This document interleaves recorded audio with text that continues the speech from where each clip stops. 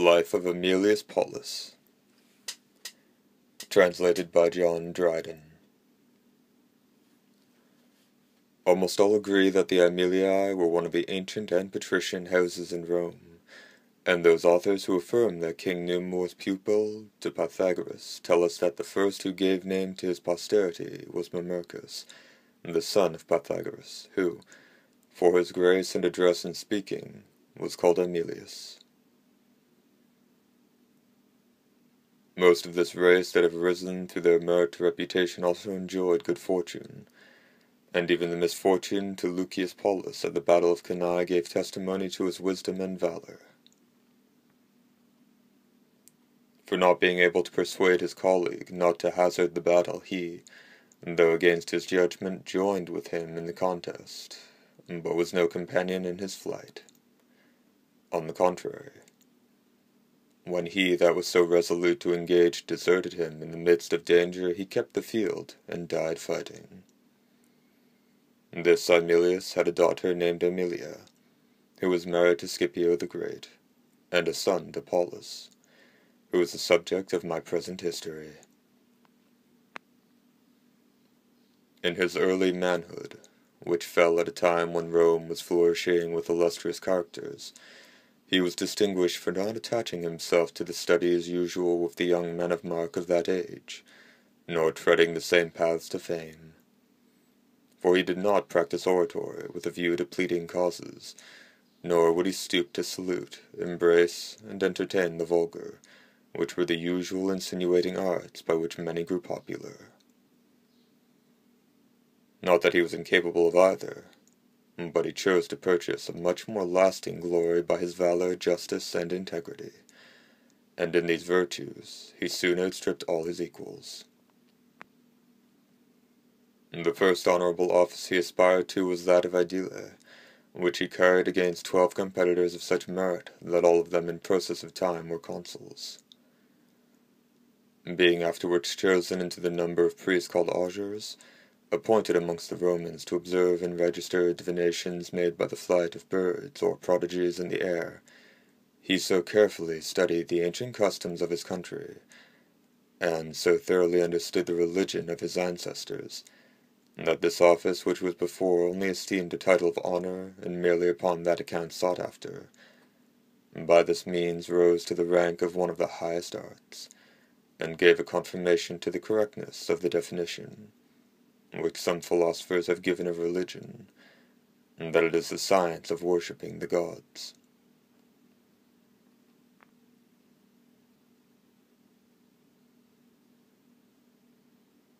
When he performed any part of his duty,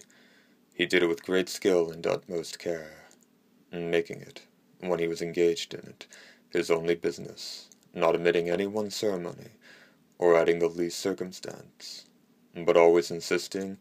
with his companions of the same order, even on points that might seem inconsiderable, and urging upon them, that though they might think the deity was easily pacified, and ready to forgive faults of inadvertency, yet any such laxity was a very dangerous thing for a commonwealth to allow, and because no man ever began the disturbance of his country's peace by a notorious breach of its laws, and those who are careless in trifles give a precedent for remissness in important duties. Nor was he less severe in requiring and observing the ancient Roman discipline in military affairs, not endeavoring, when he had the command, to ingratiate himself with his soldiers by popular flattery, though this custom prevailed at that time amongst many, who, by favor and gentleness to those that were under them in their first employment, sought to be promoted to a second. But, by instructing them in the laws of military discipline with the same care and exactness a priest would use in teaching ceremonies and dreadful mysteries, and by severity to such as transgressed and contemned those laws, he maintained his country in its former greatness, esteeming victory over enemies itself but as an accessory to the proper training and disciplining of the citizens. Whilst the Romans were engaged in war with Antiochus the Great, against whom their most experienced commanders were employed, there arose another war in the west, and they were all up in arms in Spain. Thither they sent Aemilius in the quality of praetor,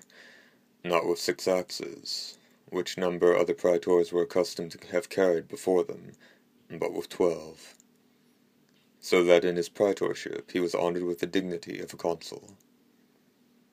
He twice overcame the barbarians in battle, 30,000 of whom were slain, successes chiefly to be ascribed to the wisdom and conduct of the commander, who by his great skill in choosing the advantage of the ground, and making the onset at the passage of a river, gave his soldiers an easy victory. Having made himself master of 250 cities, whose inhabitants voluntarily yielded, and bound themselves by oath to fealty, he left the province in peace, and returned to Rome, not enriching himself a drachma by the war. And, indeed, in general, he was but remiss in making money, though he always lived freely and generously on what he had, which was so far from being excessive, that after his death there was barely enough left to answer his wife's dowry. His first wife was Papiria, the daughter of Maso, who had formerly been consul. With her he lived a considerable time in wedlock, and then divorced her, though she had made him the father of noble children, being mother of the renowned Scipio and Fabius Maximus. The reason of this separation has not come to our knowledge, but there seems to be a truth conveyed in the account of another Roman's being divorced from his wife, which may be applicable here. This person being highly blamed by his friends, who demanded, was she not chaste? Was she not fair? Was she not fruitful? Holding at his shoe, asked them whether it was not new, and well made. Yet, added he, none of you can tell me where it pinches me. Certain it is that great and open faults have often led to no separation, while mere petty, repeated annoyances, arising from unpleasantness or incongruity of character, have been the occasion of such estrangement as to make it impossible for man and wife to live together with any content. Aemilius, having thus put away Papiria, married a second wife, by whom he had 2 sons, whom he brought up in his own house, transferring the 2 former into the greatest and most noble families of Rome. The elder was adopted into the house of Fabius Maximus, who was 5 times consul, the younger by the son of Scipio Africanus, his cousin german, and was by him named Scipio. Of the daughters of Aemilius, one was married to the son of Cato, the other to Aelius Tubero, a most worthy man, and the one Roman who best succeeded in combining liberal habits with poverty. For there were 16 near relations, all of them of the family of the Aelii, possessed of but 1 farm, which sufficed them all, whilst 1 small house, or rather cottage, contained them, their numerous offspring, and their wives. Amongst whom was a daughter of our Aemilius, who, although her father had been 2 consul, and had 2 triumphed, was not ashamed of her husband's poverty, but proud of his virtue that kept him poor. Far otherwise it is with the brothers and relations of this age, who, unless whole tracts of land, or at least walls and rivers, part their inheritances, and keep them at a distance, never cease from mutual quarrels. History suggests a variety of good counsel of this sort, and by the way, to those who desire to learn and improve. To proceed, Aemilius, being chosen consul, waged war with the Ligurians or Liguristines, a people near the Alps. They were a bold and warlike nation, and their neighborhood to the Romans had begun to give them skill in the arts of war. They occupy the furthest parts of Italy ending under the Alps, and those parts of the Alps themselves which are washed by the Tuscan Sea and face toward Africa, mingled there with Gauls and Iberians of the coast. Besides, at that time they had turned their thoughts to the seas and sailing as far as the Pillars of Hercules in light vessels fitted for that purpose, robbed and destroyed all that trafficked in those parts. They, with an army of 40,000, waited the coming of Aemilius, who brought with him not above 8,000, so that the enemy was 5 to 1 when they engaged. Yet he vanquished and put them to flight, forcing them to retire into their walled towns, and in this condition offered them fair conditions of accommodation. It being the policy of the Romans not utterly to destroy the Ligurians, because they were a sort of guard and bulwark against the frequent attempts of the Gauls to overrun Italy. Trusting wholly therefore to Aemilius, they delivered up their towns and shipping into his hands. He, at the utmost, raised only the fortifications and delivered their towns to them again, but took away all their shipping with him, leaving them no vessels bigger than those of 3 oars, and set at liberty great numbers of prisoners they had taken both by sea and land, strangers as well as Romans.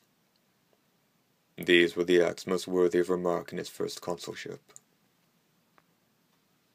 Afterwards he frequently intimated his desire of being a second time consul,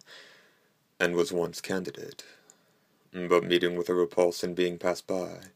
he gave up all thought of it, and devoted himself to his duties as usher, and to the education of his children, whom he not only brought up, as he himself had been,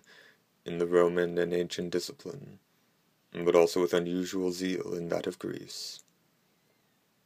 To this purpose he not only procured masters to teach them grammar, logic, and rhetoric, but had for them also preceptors in modelling and drawing,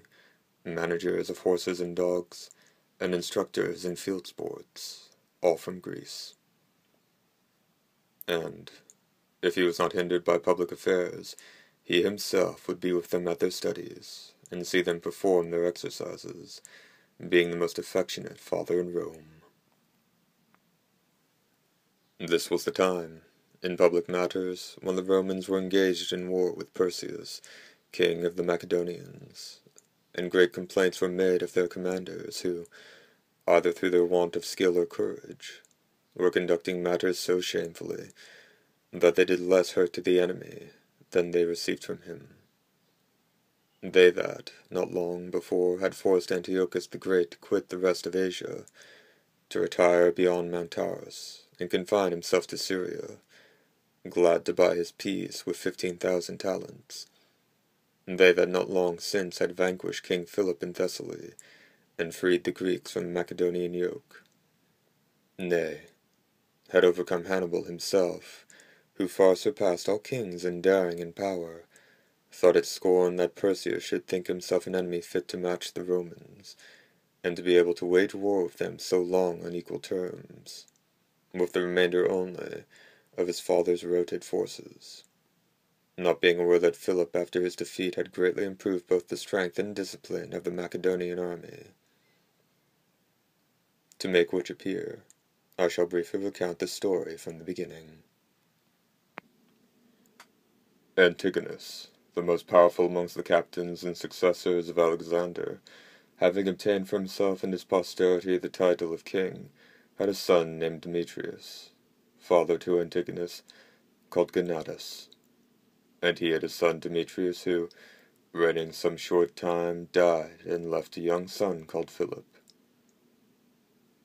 The chief man of Macedon, fearing great confusion might arise in his minority,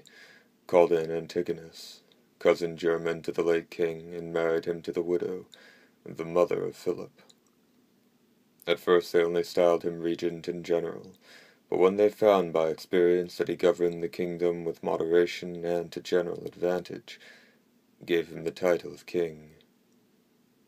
This was he that was surnamed Doson, as if he was a great promiser and a bad performer.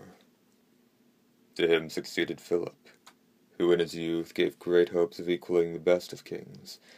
and that he one day would restore Macedon to its former state and dignity, and prove himself the one man able to check the power of the Romans, now rising and extending over the whole world. But, being vanquished in a pitched battle by Titus Flaminius near Scatusa, his resolution failed, and he yielded himself and all that he had to the mercy of the Romans, well contented that he would escape with paying a small tribute.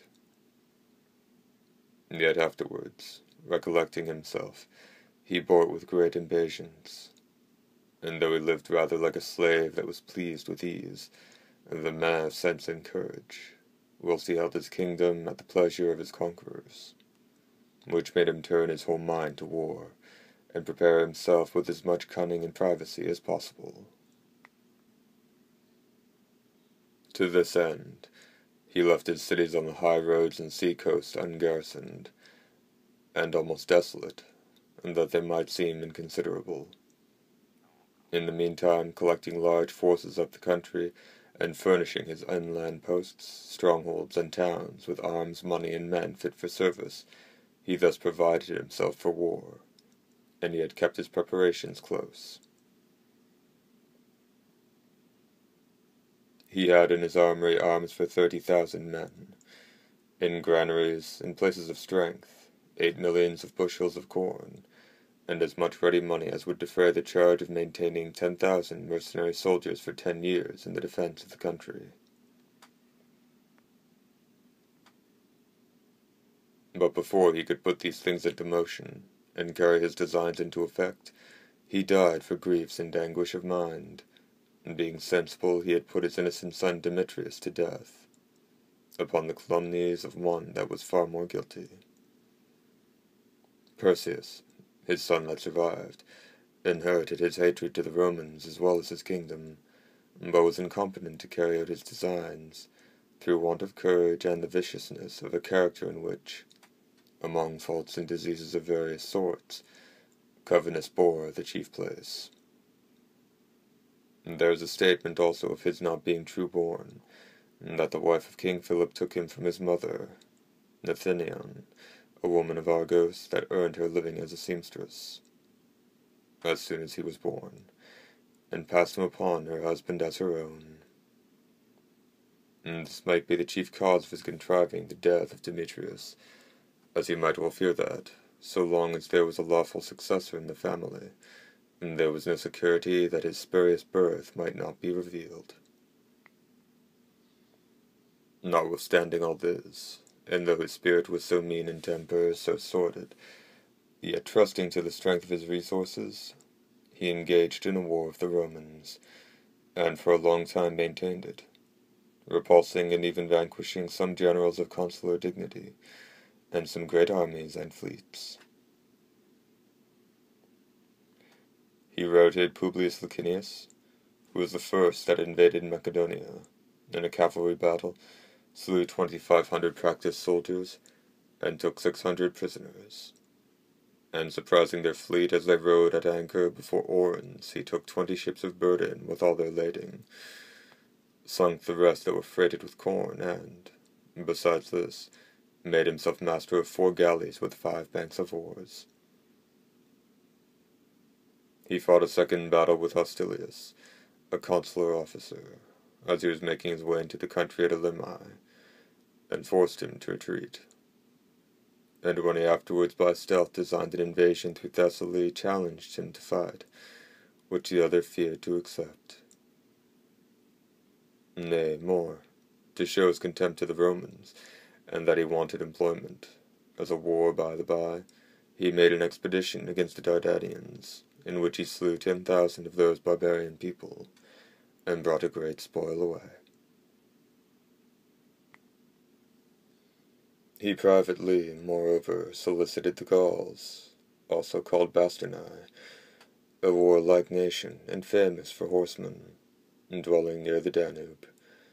and incited the Illyrians, by the means of Genthius their king, to join with him in the war.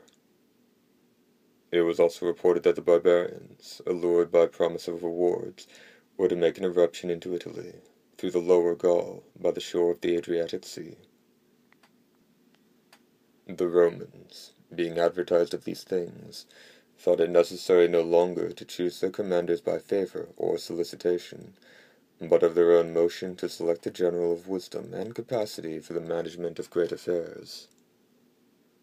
And such was Paulus Aemilius, advanced in years, being nearly 80. yet vigorous in his own person, and rich and valiant in sons and sons-in-law,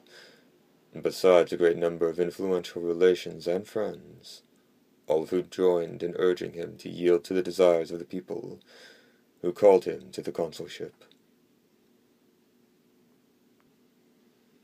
He at first manifested some shyness of the people, and withdrew himself from their importunity, professing reluctance to hold office. But, when they daily came to his doors, urging him to come forth to the place of election, and pressing him with noise and clamor, he acceded to their request.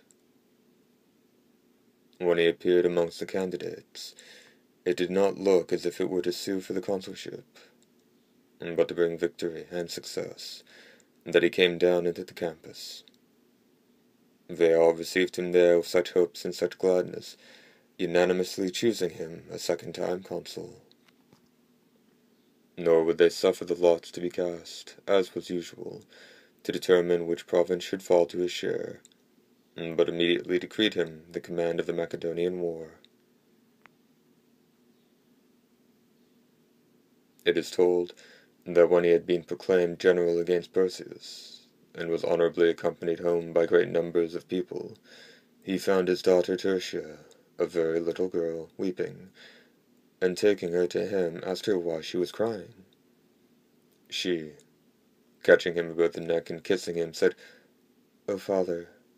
do you not know that Perseus is dead?" Meaning a little dog of that name that was brought up in the house with her, to which Aemilius replied, "Good fortune, my daughter. I embrace the omen." This Cicero the orator relates in his book on divination. It was the custom for such as were chosen consuls, from a stage designed for such purposes, to address the people, and return them thanks for their favor. Aemilius, therefore, having gathered an assembly, spoke and said that he sued for the first consulship, because he himself stood in need of such honor, but for the second because they wanted a general. Upon which account he thought there was no thanks due. If they judged they could manage the war by any other to more advantage, he would willingly yield up his charge. But if they confided in him,